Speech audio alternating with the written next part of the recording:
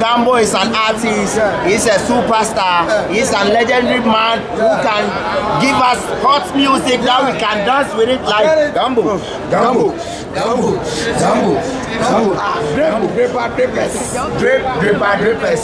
Drip, dripper drippers. Dripper drippers. Drip, dripper drippers. Drip, dripper drippers. Drip, dripper drippers. Drip, dripper drippers. Drip.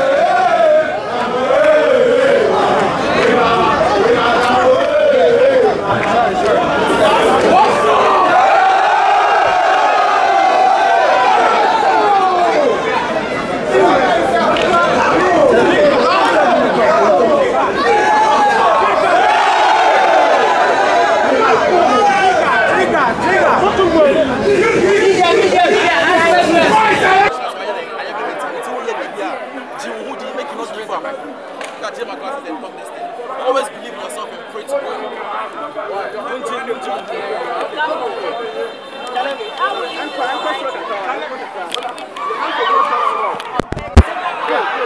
Well, honestly, I'm gonna say pursuing music in the US, they're more supportive because Afrobeat is like kind of new to them. It's a new sound, you know. And I can't say every hero is somewhere in their hometown, so I accept that too as well. But I'm here to push Ghana music to the world, and all I need from Ghanaians is your support. That is all I need. That's all I need from Ghana. Your support. What have you learned over there that you think we implement into our industry and things can work out? A lot.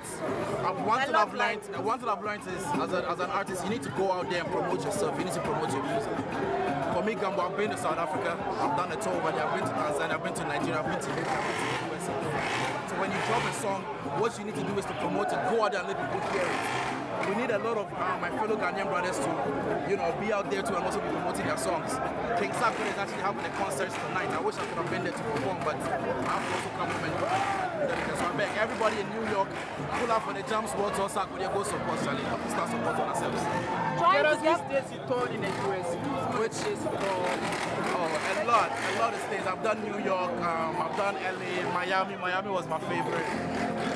I've done Delaware, I've done Washington, D.C., Maryland, the whole DMV, and hopefully when I go back, I'll be able to touch up some of the other states too as well.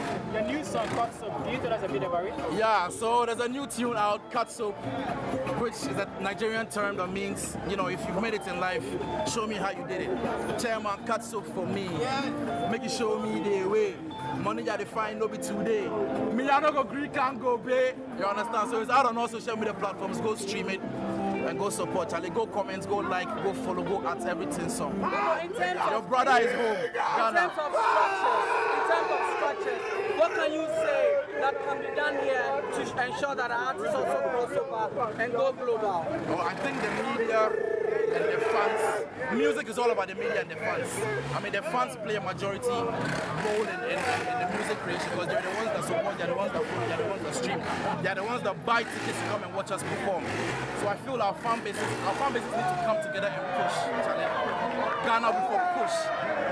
I beg you, Ghana, we can come together and push together.